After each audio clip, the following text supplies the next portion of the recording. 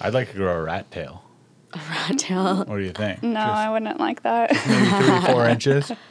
No, that's not happening. Cool. Anakin Skywalker. I don't know who that is. Oh, you don't know who Anakin Skywalker is? I'm not a Star Wars fan, but I still know that. Skywalker. Yeah, that does ring a bell. He's like, Luke, I am your father. He becomes Darth Vader. Anakin becomes so. Darth Vader, and he was played by Christian something. I forget his last name. He was really hot in Christian his day. Bale? No. His real name's Christian something. He was in Star Wars 1, which is the 90s, I believe, Star Wars. And at the time when it came out, every girl had a crush on him. He was a dreamboat. He was a cutie. I don't know. Thanks for letting me know that. Yeah, you'll have to watch them all, or I else guess I will. Yeah. everyone on the internet's going to be mad at you. I feel really young. Yeah, same. I feel like you would look really cute with, like, hair to your chin, maybe. Oh, my God. Thank you. I had short hair. Basically, I used to be blonde, and I kind of fucked up my hair really bad, like, right around when I was 18. And then I got into the industry, and I realized, you know, they're getting to know me as this little blonde girl, and that's not who I want to be. That's not really who I am. Mm-hmm. So I went back to brunette, and then I cut my hair kind of short, like here-ish, and then it took some time to grow back, but now it's healthy. Now it's finally, like, long, so you're probably, like, not wanting to let that go, too, because you just got it. Well, I just got some layers, because I go to this one hairstylist, and she does, like, vintage haircuts. I love everything vintage, everything retro is, like, totally my thing. Yeah, same. So, yeah, and... yeah, that's just what I like. It looks super cute. Thank you. I kind of try to get that, like, flippy hairstyle going, too, but my hair is so thin that I feel like it doesn't, like, hold the body. Thin. It looks really pretty. Oh, thank you. But, yeah, I've struggled with my hair my whole life because I'm just, like, Jewish, so I have a lot of hair, and it's really thick, and it just used to be, like, so frizzy and big, and it looks really weird. But now I found people who know how to handle it. It's all just a matter of finding a good hairstylist. Yeah, exactly. Yeah. I've always been jealous of people that have super thick hair. You always want what you can't have, I guess. Yeah, it's funny because I was always jealous of people with, like, thin, straight hair. Yeah. I was like, my life would be so easy if I just More had manageable. straight hair. Perspective. Exactly. Yeah.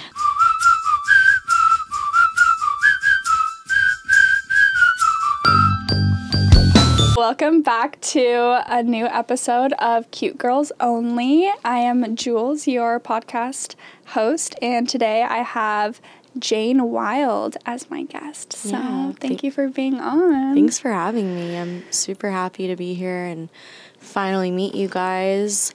I was watching your episode with Lumi, and I loved it. It was just such a fun, laid-back vibe, and I just love her. Yeah, she's the best. Yeah, she's really sweet. We had a good time. Okay, so I was curious when we were talking about your experience getting in the industry. Did you have, like, any promiscuous things that you did maybe when you were younger that, like, led to you starting that right as when you were 18? Yeah. I don't even know, because, like, on one hand, you want to be lighthearted about it and be like, oh, you know, I was such, like, a little slut as a teen, but then also I kind of look at it like it's a little dark. When you think about it, it's kind of fucked up.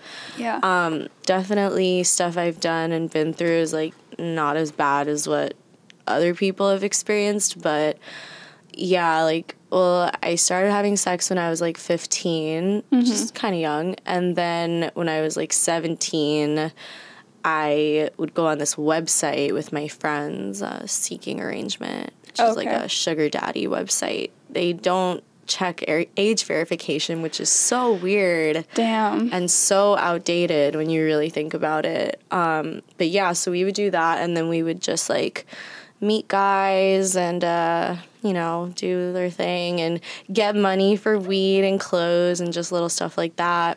So I was already, like, kind of used to being around older men and liking older men. So then when I was 18 and I met an older man, I wasn't, like, fazed by it. I was very much like, oh, this is, like, normal for me, even though it was not normal at all. Right, you felt comfortable. Maybe you looked up to him. Oh, I definitely did. It was, it's such a weird thing. Like, I would definitely call it grooming. And it's weird because people, they think that grooming is like a specifically like underage type thing. Oh, you're grooming someone. So when they turn 18, it's like, you know, okay. But it's not. Because 18 doesn't, just because you're a legal adult, like, you know, you're not smart or conscious of the decisions you're making. So for sure, you're still pretty much a child, I feel like just because all of a sudden you turn 18 doesn't mean like your brain's suddenly fully developed. No, not at all. And I mean, I will say personally, there's no difference from when I was 17 to when I was 18. I was the exact same person. So definitely got mixed up in some shit that I shouldn't have been in. And, you know, I guess you could just chalk that up to being like a dumb kid, pretty much. But it had consequences, I would say. How did you meet this guy? So I met this guy through Craigslist. Interesting. Whenever I tell this story, obviously now I look back and I cringe because I'm just like, it's so dumb. It's so reckless and stupid and just everything bad that you could do. But I was working at a clothing store and I just didn't want to be doing that job anymore. So I was Googling and looking up like jobs I can do from home. At this point, like, I didn't think about sex work at all. Like, I never thought I would do porn or anything. I had, you know, done the things for like with my friends or whatever at 17, but I wasn't thinking, oh, I want that to be my job. And then I found this Craigslist ad for a webcam studio that said you can make a lot of money per week. And I was like, you know, that sounds interesting. I want to look into it. I'm interested. So I answered this ad on Craigslist, and then this guy was like, oh, I can come pick you up and meet you. And I gave him my address, and I let him pick me up, and we met. And yeah, I don't know. He was very charismatic, and I trusted him. I believed him. That's the 18-year-old just being stupid, I guess. But, you know, it's like, I think people, when you want to believe something and you really want something, your brain will, like, make it easier to do that, you know? So. Were you scared when he was coming to pick you up? Were you worried, like, oh, maybe this is going to lead into something bad, or were you just, like, kind of naive? And definitely naive, and also, like, I had so much experience already with getting picked up by weird men, which is so crazy to even think about. I don't really talk about that part of my life that much. Like, I mostly just, when I've started telling the story, I'll talk about starting when I was 18, not so much the stuff before, because it's, like, being underage, it's a tricky area, but, like, it's the reality. That was my life. So, no, I wasn't really worried. I was more just curious and kind of excited to see, like, what it was going to be. And, yeah, it kind of just went from there. Like, I met him, and he was giving me all this information, and you know how people are. And they want to convince you of something. They make it seem, like, really amazing and don't talk about the bad parts, only the good parts, and kind of exaggerate things. So, yeah, my little naive ass believed everything. Did you talk to any of your friends at the time or any family members about this?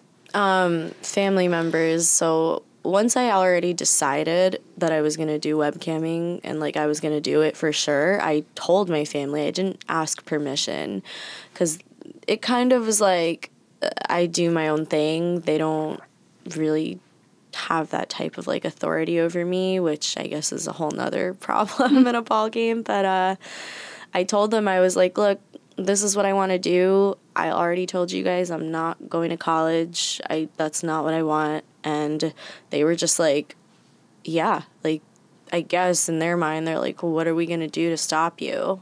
So just as long as I guess they saw it as, like, a safer thing because it's just webcamming. It's not, like, going out and meeting people. It's doing it from your home. As far as friends, I didn't really tell friends about it because, I don't know, I guess I don't think I was embarrassed. I don't really know why I didn't. I think I just wanted to keep it private. I didn't know if it was going to work out or what was going to happen. And also, I think deep down, a little part of me, this subconscious part of me that has always been with me, like my most intelligent self, kind of knew that it was like a little shady. Right. And didn't want someone to like confirm those thoughts out loud and being like, what are you doing? So I kept it to myself for a long time. Yeah, I feel like as people get older, like the biggest difference is we start listening to that voice. Like we know it's always there, and we like can feel like when we're doing something, oh, this might be wrong. But a lot of times when we're young, we just like ignore it. But yeah, as we get older, we start to realize, oh, maybe we should start listening to that. Yeah, I definitely now, it's just so much has changed. And I take that little voice, well, it's much louder nowadays. Yeah. It's like more in tune with my, just everything in me. Yeah. But I definitely take it into consideration more.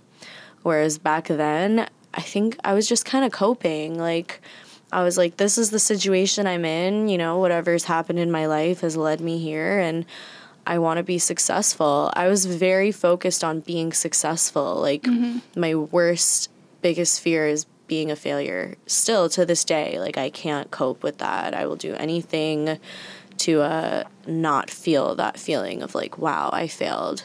I wasn't able to do what I tried to do. So is success for you like making money? Yeah, just I guess not struggling, not having to like be concerned with a lot of like things that most people are concerned about day to day. Just having a job and disappointing my family, because, you know, when I was younger, it was, and I don't know if it's changed much, but in school there was no talk of an alternative path. It was like, you go to college and then you graduate and get a job and have a house or whatever. But I started to feel like, well, maybe that's not right for me. And I applied to colleges. I got in. I was going to go to a SUNY college. And then at the last minute, I decided I don't want to. So I had no direction at that point, and I had anxiety. I was like, I don't want my parents to feel like I'm just this like bum or this burden just like living in their house. It's a lot of like self being mean to myself inside.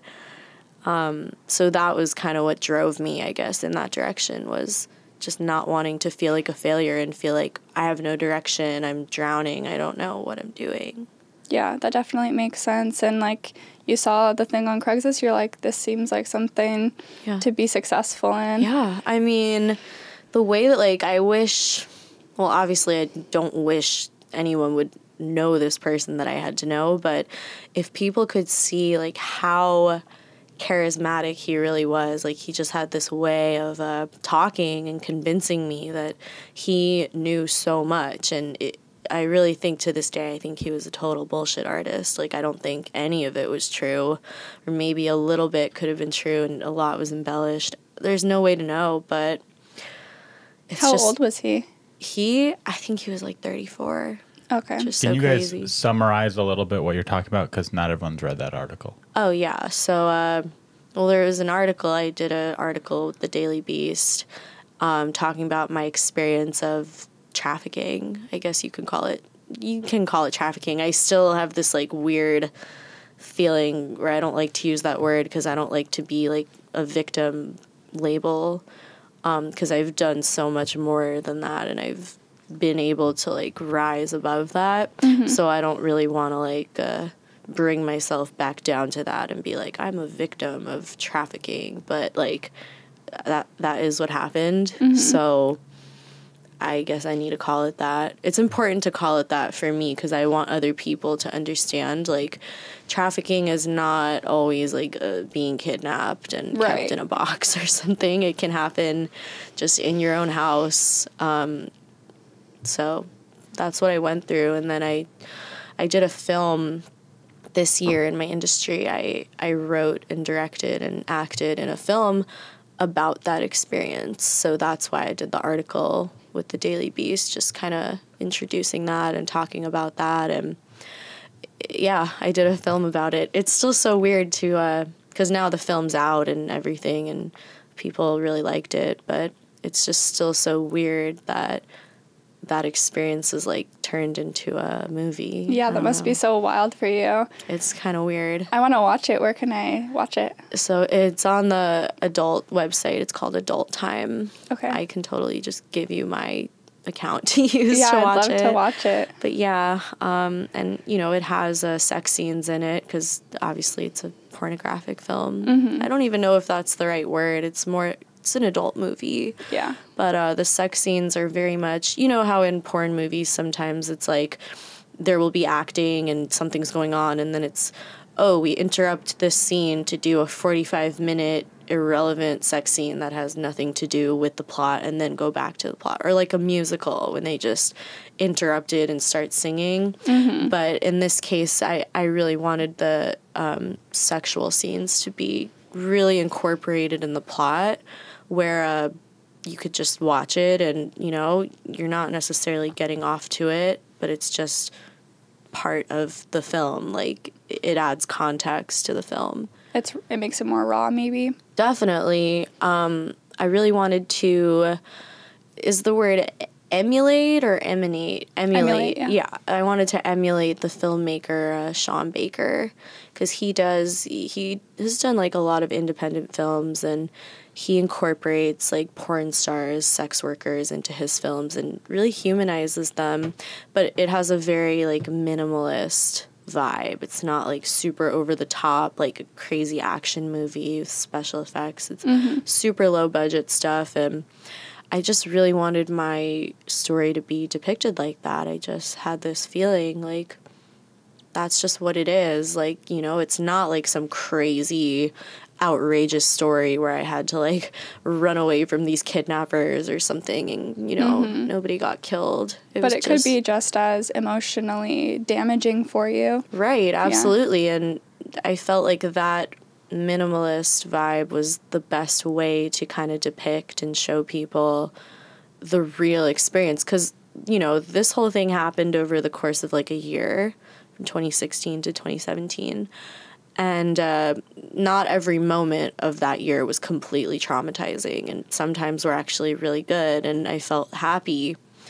So I kind of wanted to just show like a series of moments throughout the year and kind of like little like vignettes. And I feel like we were able to achieve that. I was so lucky. The people I worked with just totally understood exactly what I wanted to do and really made it happen.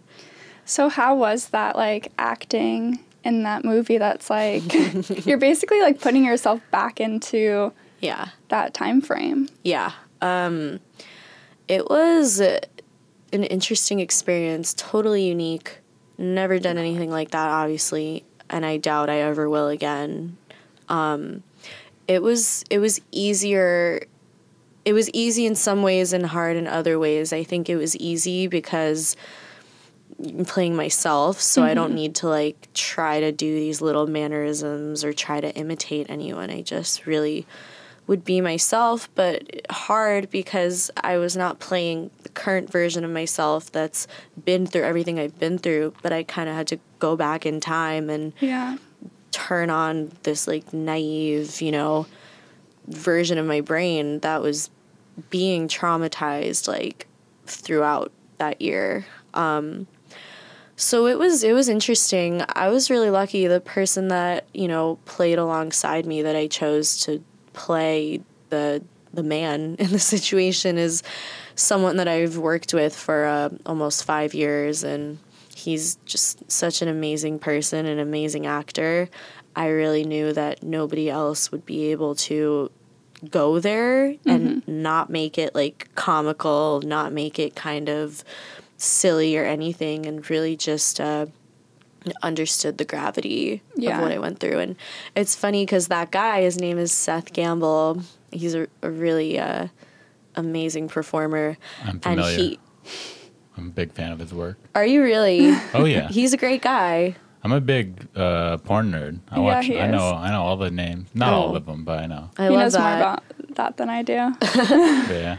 Because I was a big porn nerd. Like that during that year, I kind of like I had my own Twitter account and I started to follow all the people from the industry. So that's kind of when I realized, like, secretly I started to think, I want to be in the porn industry. I don't want to do this webcam shit. But the guy was not. Seth Gamble's got a good chest. Oh, yeah. Probably does a lot of push-ups. He has really defined pectoral muscles. He does, and big arms. I like as his well. chest hair too. It's like perfectly manicured. I need to see a picture of this man. Oh my God, he's gonna love this. Like, he's gonna clip this and post it on social media. Yeah, no homo either. I'm just saying bro to bro. I'm not trying to. You're just suck him jealous off or anything. what? You want him? Oh yeah, I'm jealous. I wish if I had a bod like that, I'd be running the world. Yeah. Well, he pretty much does run the world. I'd be a multi-millionaire. Like in the industry, he does. Our industry. But okay, good. So he was actually I did my first scene ever January 2018, and he was my first ever scene partner.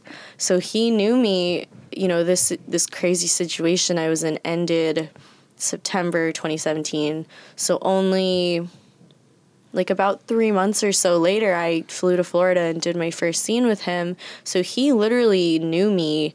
He was one of the first people to know me immediately after that situation happened. So for him to like come and then be able to do this role with me, it just felt really special for me, and he did such a good job. It honestly scared me in some moments. It was, the other part that was hard was just having to depict like some of the more difficult or traumatizing moments that I went through. And Yeah, I feel like it would be almost a good opportunity to heal because you're going back there and having to face that. So even though it was probably really difficult, hopefully you grew through that. Oh, yeah. I definitely feel like it healed me a lot, and I had never addressed a lot of these things, and certain things started like just popping up again that I didn't even think about, like these little moments, and it's been a very eye-opening year, because when this year started, I had no idea I was going to do this film.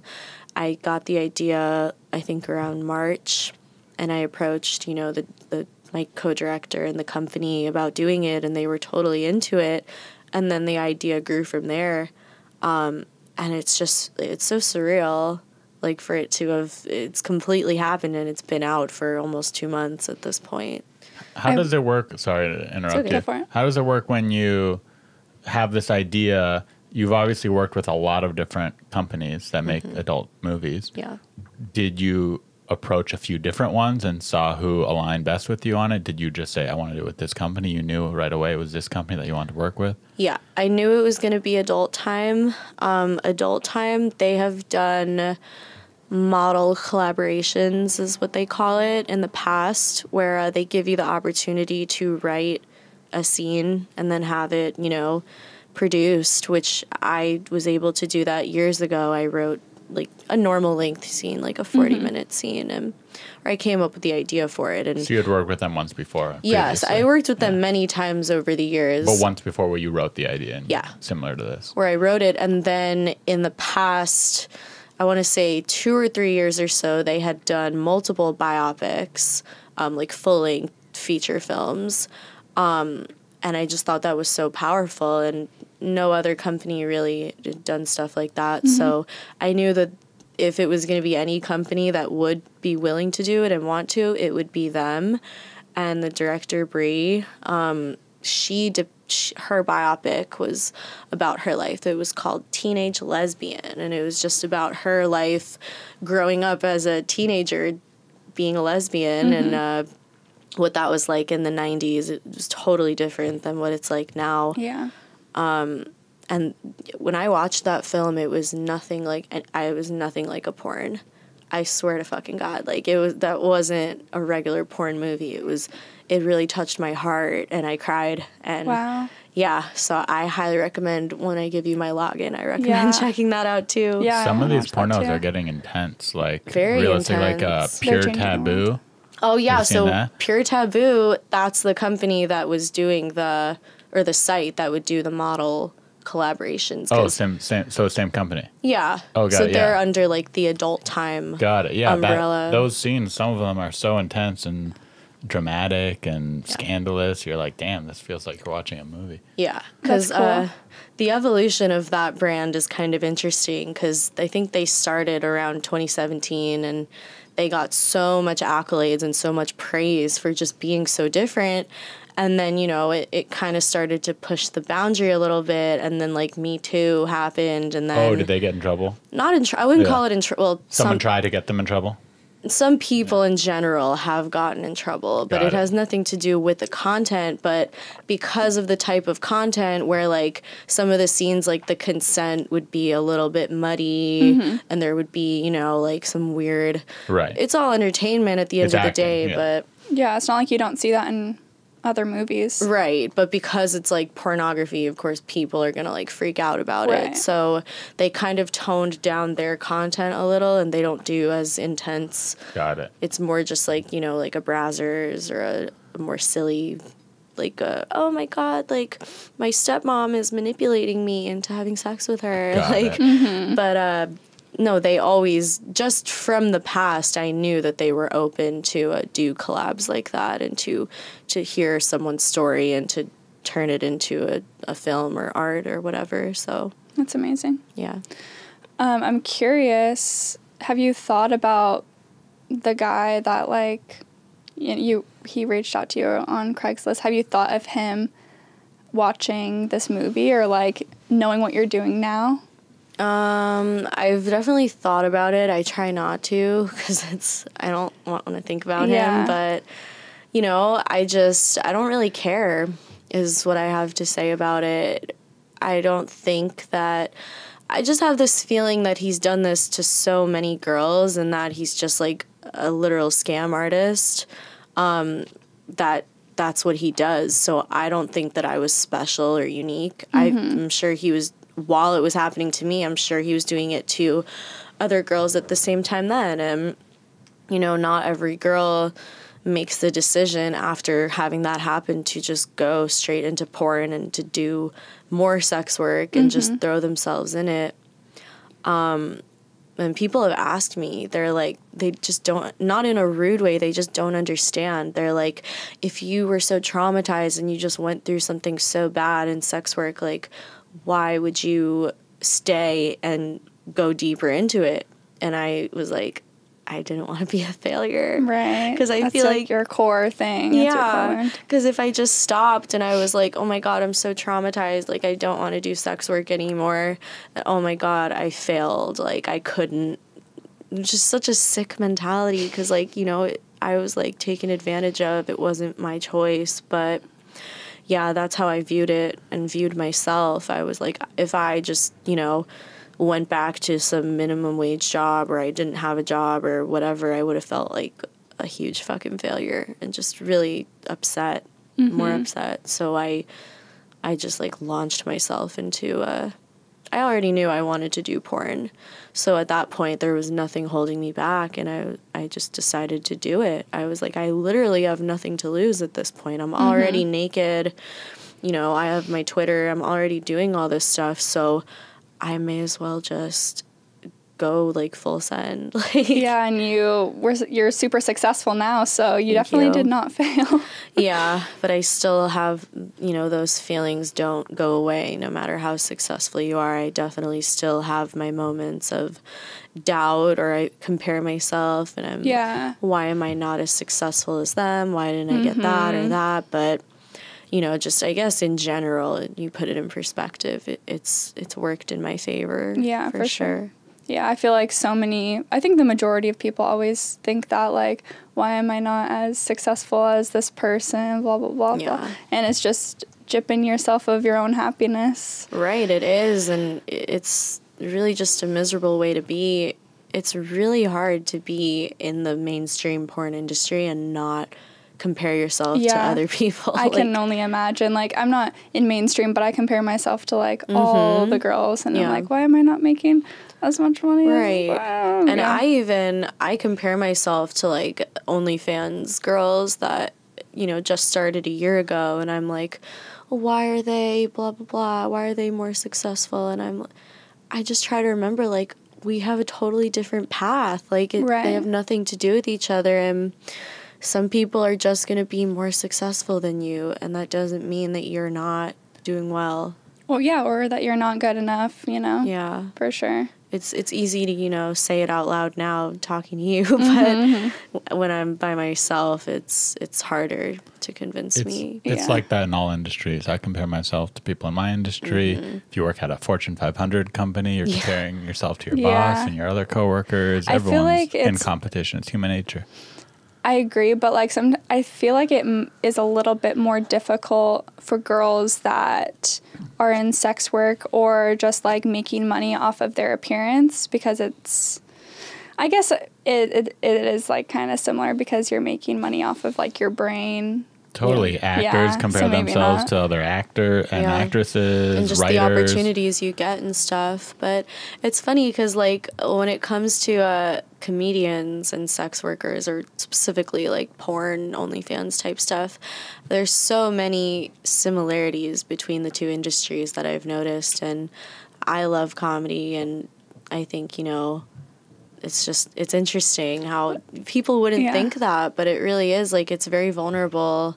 You're putting yourself out there in a way, and you're basically just asking to not be rejected. Like, whether you're showing your tits and your pussy, or you're telling jokes that you wrote that you think are funny and you want someone to laugh at them, it's like, please, like, don't reject me. And then if they do, it feels so bad. Like, it feels terrible.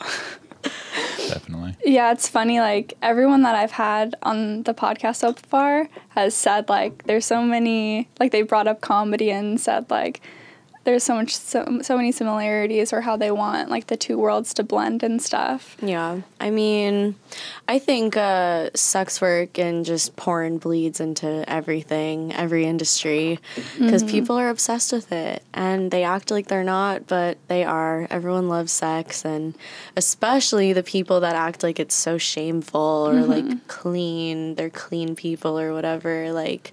Those are the biggest perverts out there, the people that are saying that. And they just keep it private.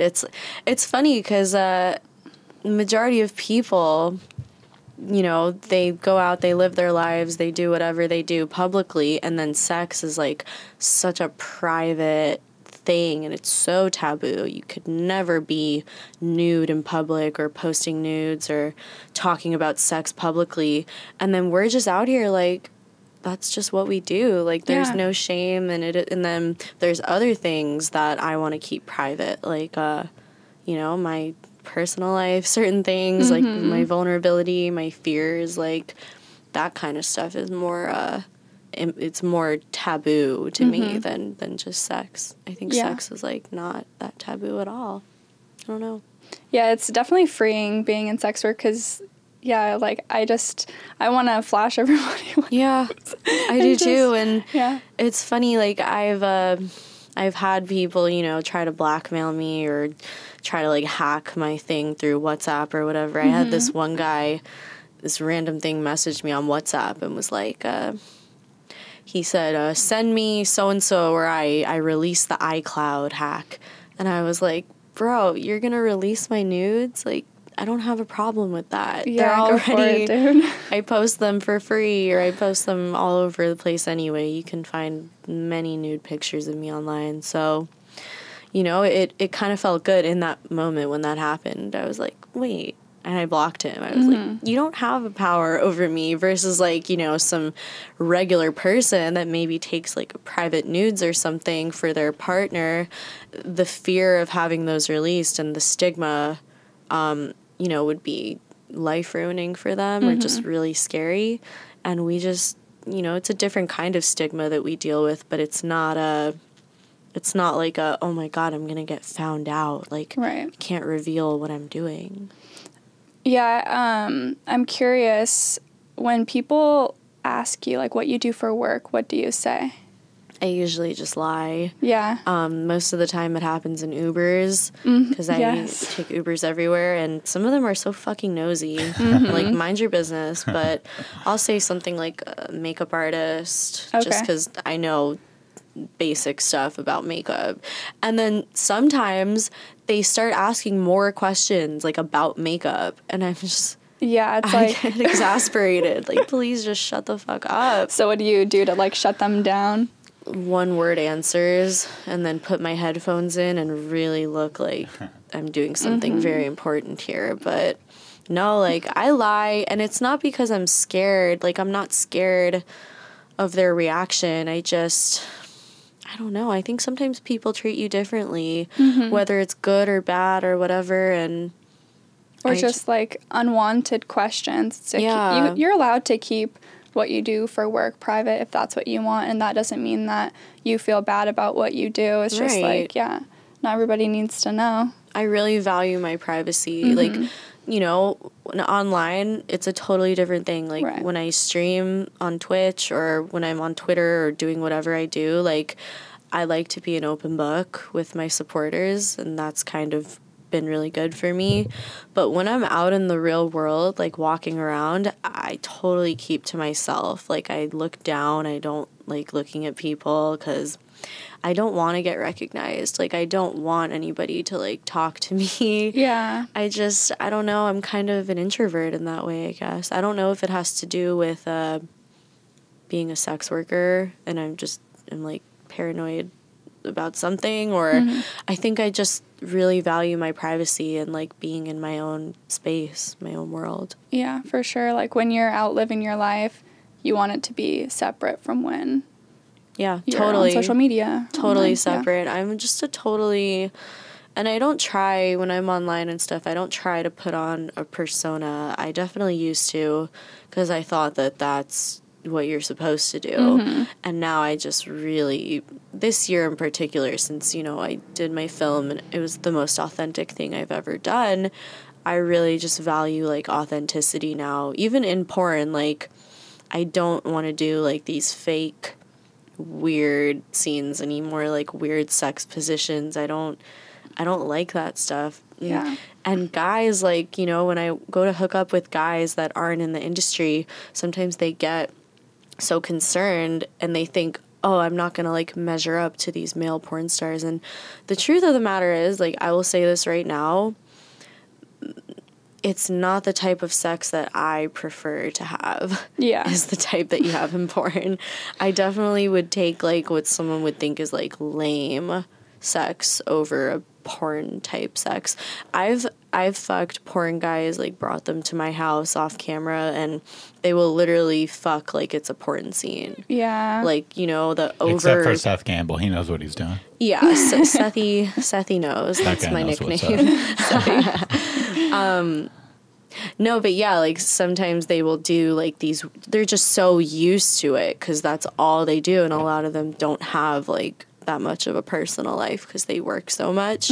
So they'll do, you know, like in like a spoon position, their leg will be like up in the air, or just like an over doggy type thing where they're like squatting over me, and I'm just, that type of position is so the camera can see stuff. That's not how I want to be fucked in my regular life. I don't want it to be like, oh, we're performing. Yeah, for sure. Very authentic vibes is what I want. So just looking for that. Yeah, that's totally understandable. So you like missionary?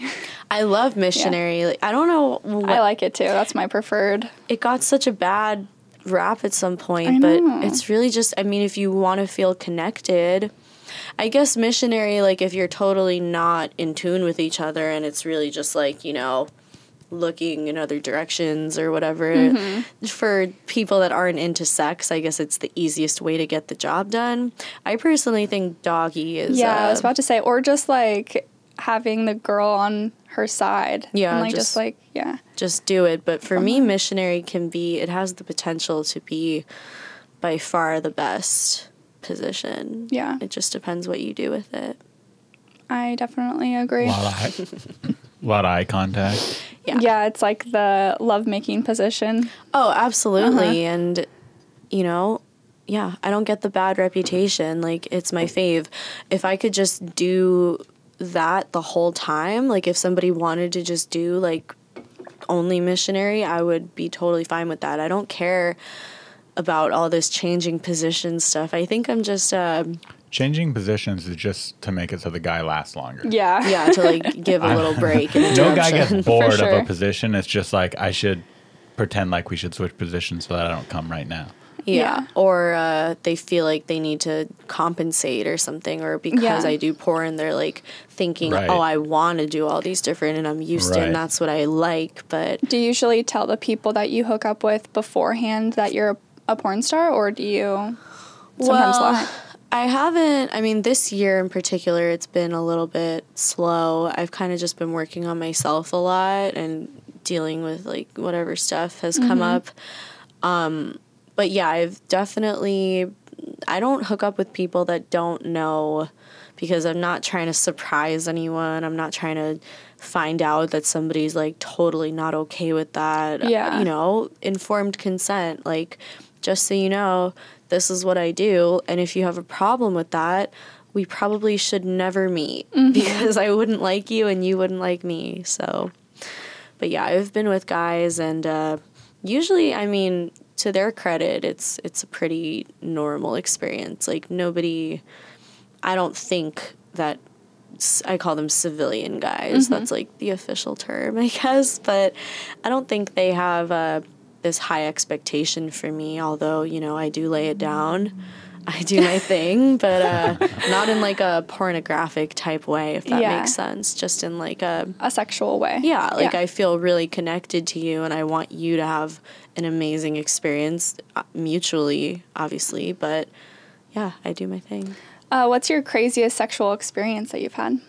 Oh my God, like in porn or just in general? Let's do it in general. Okay, in general, probably I haven't really been in any like big orgies, but I did this was many years ago. Not many in perspective, like maybe 5 or 4, but that's kind of, I did a couple swap type thing where, and it wasn't a boyfriend or anything. I was just hanging out with this guy, another performer in Florida, and we went over to another guy's house that had a girlfriend, and we were all just hanging out, and then we just decided to like all fuck. Wow. So I was fucking the other guy, and then it was just everybody fucked each other except the guys didn't fuck each other. That would have been cool, but no, it was fun. It was just really kinky, and when you're with people that are really like into that type of thing, it can be really fun. But I haven't really done much off-camera stuff like that in a while.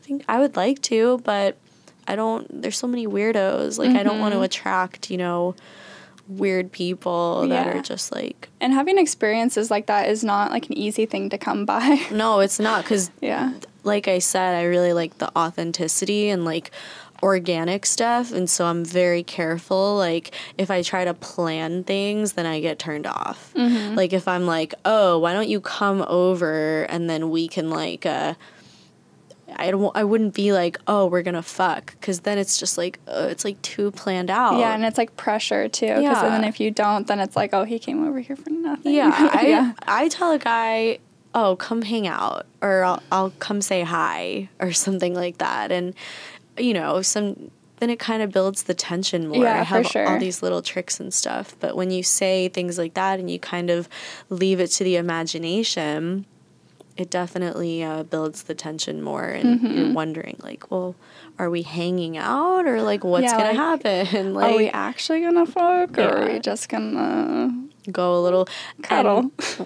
No, but honestly, like, not cuddling, like, not after sex cuddling, but you know the type of cuddling where you're just, like, laying on the couch and you're, like, on top of a guy, and then you're just, like that? Like, that's better than sex for me. Like, honestly, I would rather... You like the teasing? Yeah, like grinding and stuff. I think I'd rather do that than actually have sex, because a lot of the time, unfortunately, like, because of expectations or just nerves or whatever, like, people tend to build sex into this, like, crazy thing. Like, oh, just this crazy thing in their mind. Like, they're so intimidated by it, and then it doesn't live up to what you think it's going to be, or it's just not what you want. But with grinding, it's like you're just using your imagination to think about how turned on you are and what could happen. Do you ever get to the point where you're like, okay, now I want to fuck? Like, after you've been grinding for a while, like, you can't help it, but you just need it. Yeah, and then that's when I start to go like that on the dick. Yeah. There was this one time when I was seeing this guy, and he had, like, just gotten out of a long-term relationship, and he was like, I don't want to have sex for a while. And I was like, okay. So when we would hang out, we would just, like, make out and stuff, but we would, like, grind. Yeah. And there was this one time when we were, like, completely naked in the back of my car grinding, and I was like, oh my God, please, for the love of God, like, was, just put it in. yeah, literally. At that point, like, please. Die. Yeah. At that point, it's like, okay, if you're naked, I feel like there's kind of an expectation at a certain point that, like, it is going to happen. But, like, I don't know, grinding in underwear is really fun for me. And I didn't used to have such an appreciation for it, but being in the porn industry for almost 5 years now has put so many things in perspective, and I just really want, like, normal sex, like, not like crazy pornographic. It's funny because so many people want to be in porn because they think, oh, it must be so amazing to, like, have sex all the time, but they just don't understand, like, it really is work. Like, it's not the type of sex where you're just, like, leisurely enjoying yourself. It's about doing something for someone else, which is the people watching. So you have to be in whatever position and do it for an extremely long amount of time where nobody wants to do it for that long, and do these dumb plots and just all this stuff where I'm just like, I just want to do, like, a normal sex. Yeah. Like, please. Do you ever get to shoot, like, normal type scenes, or is it always kind of like... That's my OnlyFans. And even then, it's like, I'm just very picky or particular, but I don't like the whole way that people go about. Like, there will be guys or whatever that will hit me up and be like, oh, do you want to collab for OnlyFans, or do you want to do content? And I just don't like that, because it just feels like so fake. Like, we're going to get together and just pretend that we have this chemistry or this connection, and it's just going to be like this fake connection. I used to be okay with it and be like, well, I'm just having a connection for like an hour and then I go my separate ways. But no, I just don't like that anymore. Like, it just feels super fake, and I just want to be, like, hanging out with someone that I like, and then we start to kiss, and then we have sex. Like, I don't want to, like, plan, you know what I mean? Like, for your OnlyFans, because I feel like porn is kind of like that. Like, you're just faking the connection, right? Yeah, and even for OnlyFans, it's like, it's just really, I basically want to just find someone that I really, like, feel a strong connection with and film stuff with them, where it's like, whether the camera's on or off, it's still gonna be comfortable. Yeah, like a real experience, not like what's the opposite of authentic? Like, word.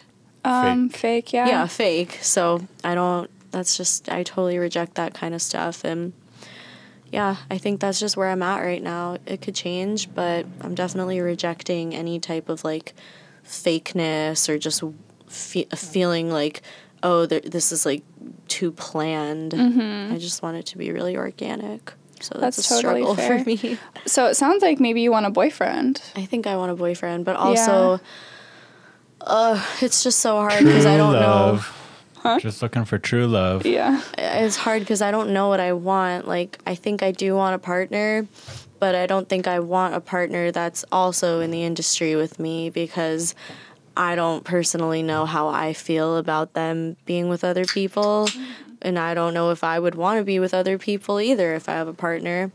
But then I don't know. I've never, like, been with only one person. I've always just been free to do as I please and do what I want.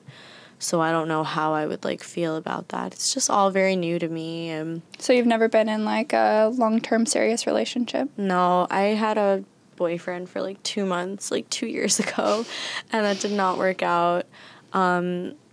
He said, like, that he was cool with what I do, and, you know, I don't think he was. He never came out and said, oh, I want you to stop, or I don't want you to work with other guys, but I could just tell that he was, like, very insecure about it, and that made me feel insecure about it. Like, oh, am I doing something wrong? And I'm not doing anything wrong, but it just wasn't like the right person or the right time. But I definitely think like I would love to find someone that would want to film videos with me, but not necessarily like be in the industry. Yeah. If that makes sense. But Yeah, definitely. It's just like basically a unicorn. So my unicorn, if you're out there. But I also don't like simpy guys. You don't like simpy guys? No, I love not simpy at all. guys. I don't like guys to simp. I like. Why'd you look at me over when you said that? Because you're a simp. Am not, maybe. Maybe. No, I don't like guys that are like, oh my God, you're my perfect queen. Like, no, I just want to be treated like a normal person, like a regular human that they like. That's interesting, though. Yeah. Like, I wonder why you I don't know. don't want that, because doesn't everybody want to feel like I mean, I want to special? feel special and appreciated, but not in like a way like, oh, you're my fan. There's definitely okay. like a line For where, sure. you know, how people worship and they're like, oh my God, you're the most beautiful queen and I would do anything to be with you. Like, Yeah, I it's don't. cheesy. Yeah, it's cheesy and I just, maybe, I don't know, I get turned off from that. That's just like my taste. Yeah, that's fair. I feel like that's different from the simp that I like. Yeah. The simp style. What kind of simp style do you like? I guess I just like a guy to be like fully in love with me and like do anything for me and just make me feel like super special. But yeah definitely not like fan. Yeah. I No, I like that. If Yeah. that's what simpy is, then I like that kind of simpy. But yeah, I just, a guy that, it's so hard to describe. It's hard to put it in words. And I don't want to come across like I don't appreciate my simps, because I obviously do. But as far as, you know, I just want to be treated like not like someone that you're like, oh my God, I love that you do porn. Like, I think you're so amazing, because of like just totally not in the equation, you know? Maybe you want someone that doesn't even watch porn. Yeah, exactly. No, Well, that person doesn't exist. Yeah, they do. They for definitely do. sure. 1%. What percentage of I've- guys do you think watch porn? 98%?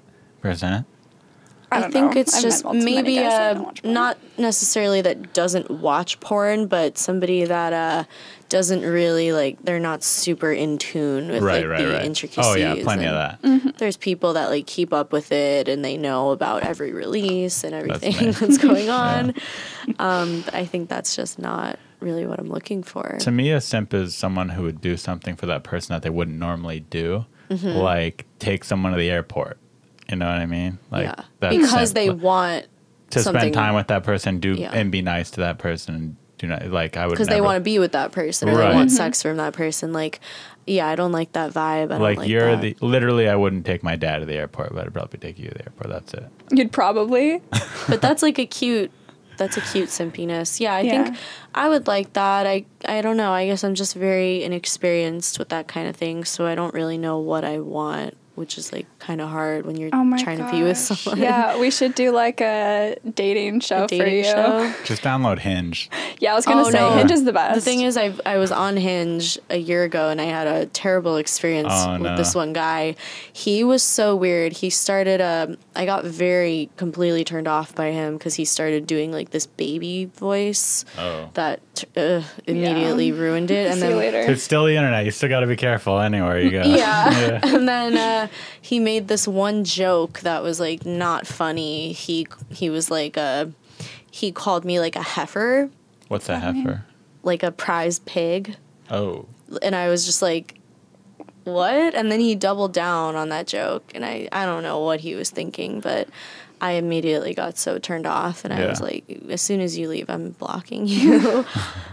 So yeah, I haven't had much luck with Hinge. And I think just online dating in general, it turns me off as well. Because again, it goes with like that organic, authentic thing. Like it just feels like you're trying to force something, like force two puzzle pieces together, and they may or may not fit, but they probably don't. The odds that you're gonna find it and it's gonna work is like, it's happened, it's there, but it doesn't feel like You like the natural. authenticity of things. Yeah. Maybe I just romanticize things a little, and I am like, I want to meet someone and just feel a connection with them and just start getting to know them and be like, wow, I really like you, and then them eventually be like, will you be mine or, Aw.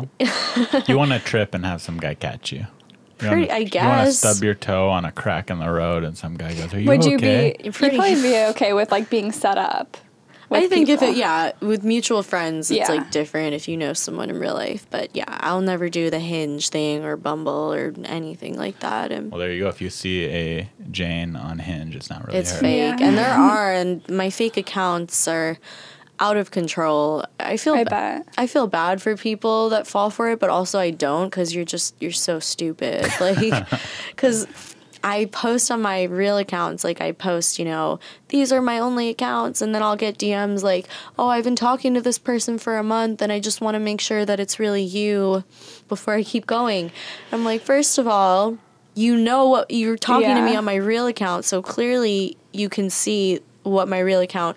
Why would I just have some random fake account with 100 Maybe followers? these people are just like they don't even care if it's fake. Like Yeah. they just are kind of like pretending that it's real. I so. think they're lonely, and deep down they want it to be true. Mm-hmm. So, but then most of the time it's a scam, and they're just getting asked for like money or gift cards or some shit like that. And Damn. Yeah. Most of the time, it's a guy like me on the other end that you're talking to. yeah, pretty much. I want to tell them like Scary. to snap them out of it. You're talking to a man. Yeah. It is a man. Like it's not even a woman, not even a random woman. So Yeah, they have some deeper issues there than just Yeah. getting scammed Yeah. on the internet. I feel bad, but also like I don't, because you're encouraging these types of people that steal my identity and my likeness. You're encouraging them to keep doing it because you're showing them, oh, it works. People do fall for it. So I kind of just have to let that go. I can't concern myself with it too much. It's exhausting. Yeah, for sure. Ari, do you have any questions for Jane? I wrote one down, but I already forget what it was now. Where's the paper? It's on your phone, right? Yeah. I forget the question. Are that you came up. serious? Yeah, you want to hand me your phone? I'll read it. You can come get it. It's this one. I just clicked it. Okay. I told him he had to ask you this question because you'll just see. Okay. I don't. Yeah. Okay. Okay. It doesn't. Anyway, we're like hyping it up now. It's Yeah, not we're that hyping great it of a up, but it's not question. even. So I've noticed in my experience with, I don't want to be sexist here. Just say it. With porn stars, that a lot of them are batshit crazy. Okay. What? And you're not. Yeah, you're Uh, definitely well, very normal. You don't know. Maybe I True. am. True. Well, you're I mean, putting up a good fake. Thanks. What's like the craziest experience you've had? Because you've been in the industry for how long now? Like 3-4 years, you said? Almost 5. For almost 5 years. You've probably had like maybe a scene that had to be canceled because there's something happened, or what's kind of like, oh man, and you don't need to say names, but what's something where a girl did something and you were like, holy shit, this is scary or crazy? Does it have to like involve me or just like different like dramas? Yeah, There's Just something been that you know. so much crazy drama. I will say, so yes, there are a lot of batshit crazy, and a lot of it is exasperated. Is that the right word? By And I'm sure there's batshit crazy males in the industry Oh, and in yeah, life but in general. So no, we can. It's not Yeah. sexist. We can Yeah, be yeah. real. Yeah. A lot of girls get in the industry at 18, 19, 20 years old, and they get handed thousands of dollars, and then someone's like, oh, want to do some drugs? So it's a lot of the drugs just kind of changes people a lot. I will say, oh my God, I don't even know. There's so many, but basically there are some girls in the industry, and this is a whole different world and a different fetish, but there are girls that take the poop, the stuff that comes out of your body, shit, and use it use it how? in sexual ways. What? Like they're into it? Yeah, I guess, yeah. So Okay. Like Two that girls, on one their cup butt. style. yes, that kind of thing. And I like never thought that I would see stuff like that. That's totally like its own once in a while you will see like a Twitter page that will be like, oh my God, I want to smell your farts. And then I'll click on it and it's all just like that type of like interesting. So have you worked with girls where they'll do that? No. Oh my God, no. No. Oh, you just heard about it. So there's this one girl, like I said, not going to say names, but there's this one girl that came in the industry, and I don't know what is her problem or why she is the way she is, but she came in and she's just like, she likes getting punched really hard in the face, like not like, you know, some girls like a little slap. I get that. Pleasure is pain, but this girl really wants to get rocked. And gets turned on by it, and then she also does like that scat stuff. So it's not so much like a story, it's just stuff I've been seeing and getting other girls to do it. There was this one girl that was supposed to be in one of the scenes in my film from this year. It was supposed to be a scene that I wasn't in, but a scene with 3 girls and then a guy, and she did a video with that girl doing that stuff, and I was just straight up like, I can't, like, you can't be in my movie. I'm sorry. Like, I don't want to be associated with anything. I understand that's a fetish, and like, some people are into that, but that's totally illegal.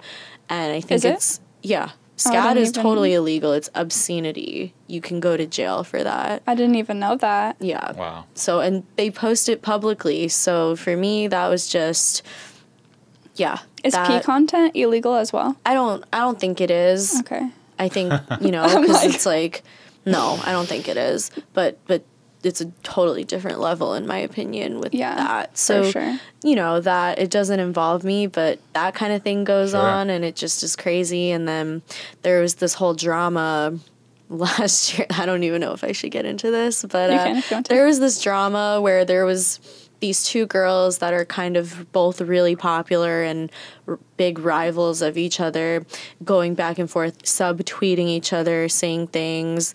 And then one girl implied that the other girl, like, fucked a dog. Oh, no. I vaguely remember this. So nobody knew if that was true or not. But she basically just put that out there, and then it came out that, like, a bunch of girls had done that with this. There's this one creepy guy. I'm not going to say any names, but this one creepy guy he was this really big fat guy that looked like a Viking, and he was really weird. He like got his nipples removed and just a total freaky weirdo. But was paying girls to have sex with a dog? Not paying. So he would invite girls. This is what all came out. He would invite girls over to hang out, give them drugs, alcohol, whatever, and then like get in their mind somehow and like convince them that was like a totally normal thing that people do, and then have them do it and record videos of it and just like keep that for himself, I guess. Oh my God. Yeah. So that all came out. It was totally like nobody talked about it. And then this one girl one day just tweeted and was like, why does nobody talk about how blank does that? And then all these girls started being like, wow, I can't believe you're saying this. Like, he tried to get me to blah, blah, blah. And then, so I guess that's probably the craziest thing. That's pretty crazy.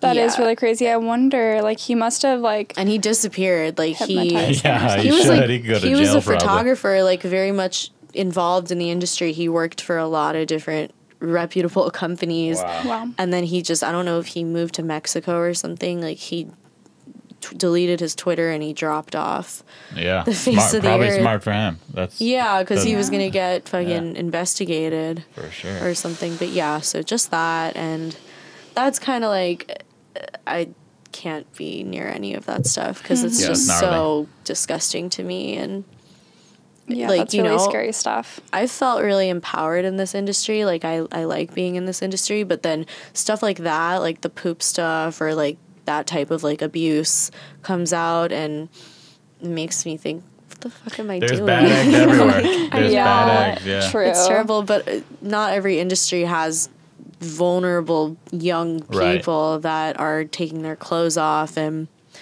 you know, getting propositioned to do something awful like that. But Yeah. And they might think, it's okay to do that, and it's not that bad. Or they just think like drugs. They don't think, period. Like, it's such a mind fuck. Have you ever been asked to do any like poop related content on your OnlyFans? No. Oh my God, you can't even talk about that on there. And I would never.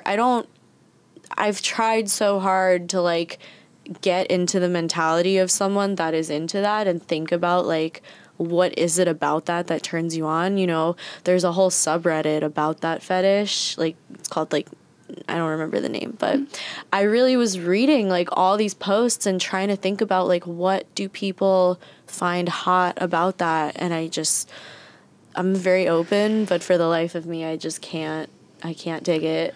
I don't quite understand either. Maybe they were exposed to that when they were young or something. It's always some something. trauma. Like, it's something. I mean, I have I guess you could call it like a daddy fetish, not like a father type thing, but just like a protector, I guess, like an older man that's like a little dominant, but Same.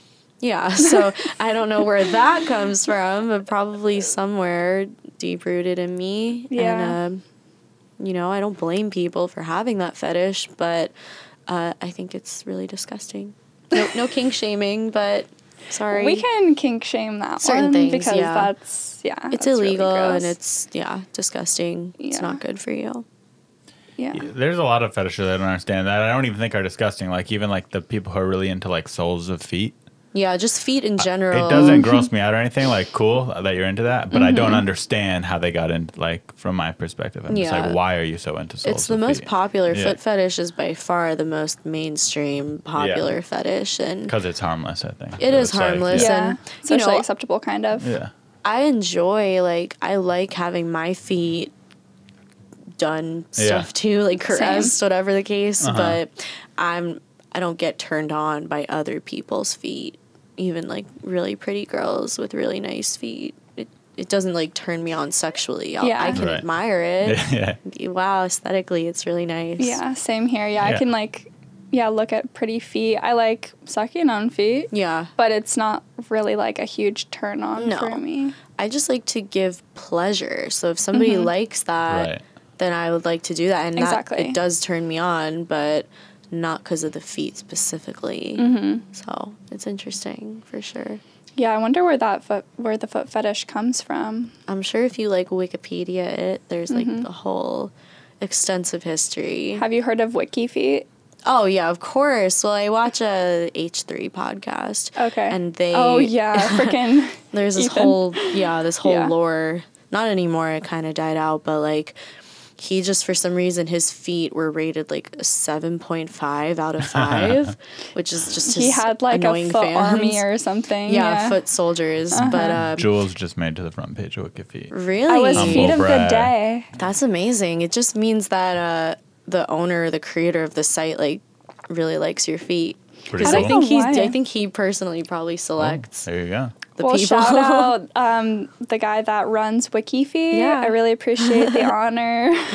Shout out to you. No, but for real, when you think about it, like this guy had a dream and he said, why is there no website that is just specifically foot content for celebrities too? Not just like porn stars, but a lot of people get turned on by like Angelina Jolie's feet. They Well, I want to just thought of a good one. Wiki belly button. I'm gonna start a belly button site. I like Or belly stomachs. buttons. I like just stomachs. I understand a belly button, not a fetish, because I found out there's a difference between a fetish and a kink. So a kink is just something that you're into that can like enhance the sex. A fetish is like specifically you need that to get off. Okay, I have a stomach kink. Yeah. Yeah, I'm gonna make a stomach wiki. You should, and that's why I have a belly button ring, because I think it just enhances every stomach. Yeah, I got my belly button pierced when I was like 16, but Same. I never wear it anymore. It'll probably, if you put something in, it'll still go through. Yeah, I think it will, because I had it in there for a long time. Yeah. But I don't know. I need to find like some dainty, pretty jewelry. Like, yeah, mine's like it's like a hanging. Oh, that's cute. Yeah, Where'd you get it? Just in a store in the mall. Were those real diamonds? No. Imagine. That'd be amazing. That'd be so cool. I'd be rich. Yeah. All right, I have one more question. Yes. And this is how I end my podcast. Yeah. Would you want to kiss sometime? Yeah, I was Okay. actually gonna ask if we could do that Yeah. or do something. Okay, yeah, I'm down. Yeah. Do you want to kiss right now? Yeah. What's your track record? Like, how many pods have you done, and how many girls have you kissed from the pod? Has anyone said no? Nobody has said no. You are my 4th guest, and I've kissed everyone but one because my first guest, I was actually sick, so I didn't want to get her sick. What kind of kisses? Is he just a peck, or you really like go for it? I just kind of like do like a little kiss. Yeah, Okay, it's not. But really I want to anything. see. I want to see one where you go for it. I'm Pervert. full send. I just wanted to different. Okay, let's switch it up. Maybe we'll do like a little bit of a makeout, but not like crazy. Not crazy. Okay. Absolutely. Oh my god. Should we take off our headphones? Yeah. I would say yeah, probably. Oh my gosh, that was hurting my ear. Yeah, it feels weird to have them off now. Like.